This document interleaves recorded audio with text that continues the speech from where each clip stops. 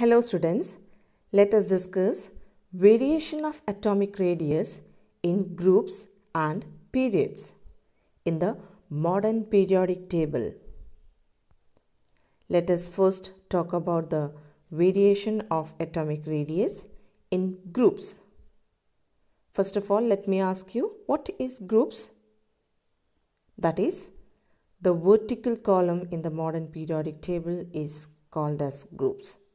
So that means the elements in a group means the elements which are arranged in top to bottom in a vertical column. Just like take the example of elements in the first group, which are lithium, sodium, potassium, rubidium. These are the atomic structure of these elements given. From this, you can see that in the case of lithium, there is only 2 shells. In the case of sodium, there are 3 shells. In the case of potassium, there are 4, 5 shells. So, when we are measuring an atomic radius, that is, atomic radius is the distance from the center to the outermost shell. It is a distance from the center to the outermost shell. So when you compare it, as the number of shell is increasing, that means the distance from the outermost shell also increases when we move from top to bottom in a group. So we can say that while going from top to bottom in a group, there is an increase in the principal quantum number. That is, there is increase in the number of shell. In the first case, you can see in the lithium, n is equal to 2. That means the number of shell is 2 here. In the case of sodium, it is 3. In the case of potassium, 4. In the case of rubidium, it is 5. Since the atomic radius is the distance from the center to the outermost shell of an electron, so we can say that the size of an atom also goes on increasing when we move from top to bottom in a group. So, how the atomic radiation variate in the case of group? That is, atomic radius increases as we move down a group. Why? Because as we move down a group from one element to another, an extra energy level is added, which increases the size and the radius of an atom. So, when the question is asked why the atomic radius increases from top to bottom in a group, so the reason is because extra energy level is added. Why it is called as extra energy level added? Because in the case of lithium, if it is 2 energy level, so when we move to the another element, we can see that one more energy level is added. That means 2 become 3. Now 3 to become 4, 4 to 5. So there is an extra energy level is added from one element to another. So because of this reason, we can say that the atomic size increases. Now, let us talk about the variation of atomic radius in period. Let us take some examples of element in a period. Here we have taken the example sodium, magnesium, aluminium. These are the element of same period, that is the element of third period which is taken here.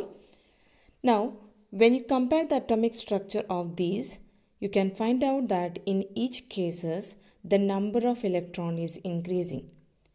So, in the case of sodium, number of electron is 11. The number of proton is 11. Since from left to right, the atomic number is increasing, therefore, the number of electron and proton also increases. So, in the case of magnesium, the atomic number is increased by 1. So the number of electron and proton also increase by 1. That is, electron and proton is equal to 12. Similarly, in the case of aluminium, the atomic number is increased from magnesium to aluminium. Therefore, the number of electron also and the proton also increased. So it become 13. As the number of proton is increasing, we can say that the magnitude of nuclear charge increases progressively by 1 unit. That means here it is 11, here it is 12, here 13, and it will go. So progressively we can say that the number of proton is increased by 1. That means the magnitude of nuclear charge increases. When we count the number of electron in the outermost shell, it is 1 in the case of sodium, it is 2 in the case of magnesium, it is 3 in the case of aluminium. But the inner core electrons is same in all these. So what is the change? That is the change in the number of electron in the outermost shell. So we can say that with the increase in the atomic number from sodium to aluminium, we can say that there is a magnitude of increase in the nuclear charge progressively by 1. That means the positive charge is increasing. That is the magnitude of nuclear charge is increasing. Since we know that the positive charge nucleus are there for each element and the outermost electrons are strongly attracted by the nucleus. So we can say that the magnitude of nuclear charge is increasing because the number of proton is increasing progressively. So we can say that the magnitude of nuclear charge is increasing.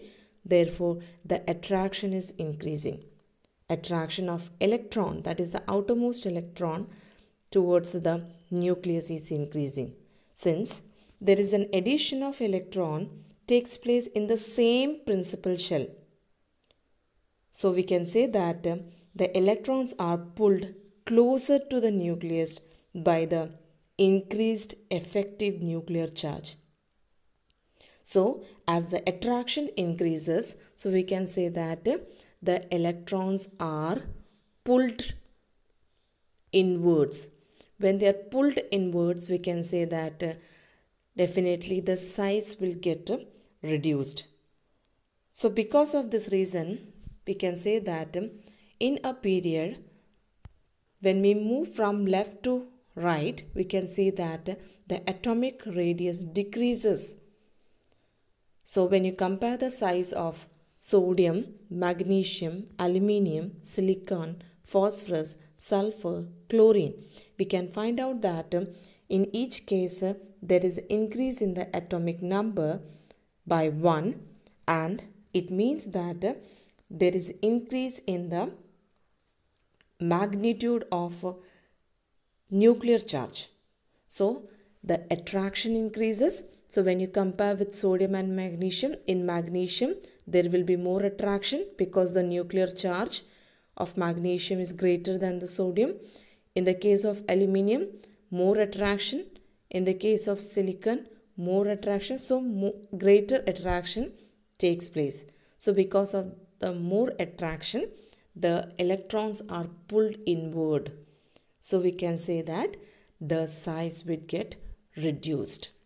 So from this what we can conclude that the atomic radius decreases from left to right in a period because the magnitude of nuclear charge increases by unit 1, while the addition of electron takes place in the same shell. That means the number of shell is not increasing here. So as a result, the electrons are pulled closer to the nucleus by the increased effective nuclear charge. So because of this reason only, we can say that in a period, the group 1 element is the most bigger in size. That means the atomic radius is larger in compared to the element of 17th group in the same period.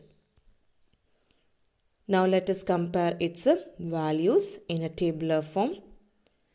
This is a table which is given in your textbook. When you compare the values in this across the period, the atomic radii in the value pm, picometer it is given. Atomic radius for lithium is 152, for beryllium 111, for boron 88, 77, 74, 66, 64. That means lithium, barium, boron, carbon, nitrogen, oxygen, fluorine, these are the elements of same period. So we can say that these are the element of the second period, and when we move from left to right, you can find out the size is decreasing because the values which is given here, you can see these values are decreased. Similarly, when we talk about the third period element, which are the elements of third period? That is sodium, magnesium, aluminium, silicon, phosphorus, sulfur, chlorine. When you check the values which is given here, you can find it out the value is decreasing from left to right because the atomic radius is actually decreasing. So what is the reason which we have discussed now? Because there is an increase in the effective nuclear charge. So the electrons are pulled inward because they are more attracted towards the nucleus. So size get reduced. Let us talk about the elements in the group. So when you compare the first group element which is given here, the values for lithium, sodium, potassium, rubidium, cesium, the values are given like this.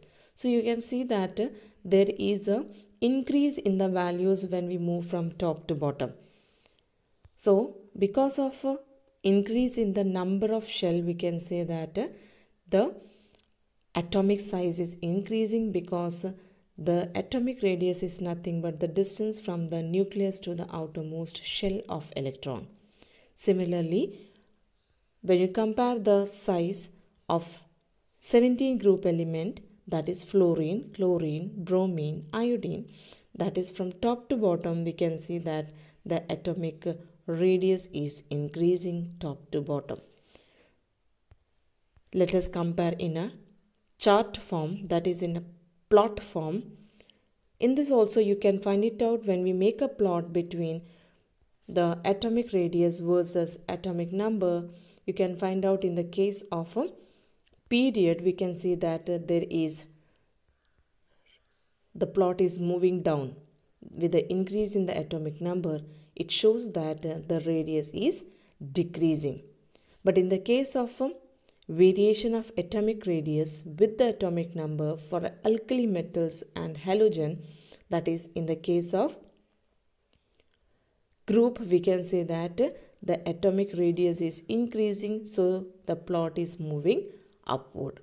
So this plot will also shows the variation of atomic radius in the group and in the period. Let us compare the size of the element in a periodic table.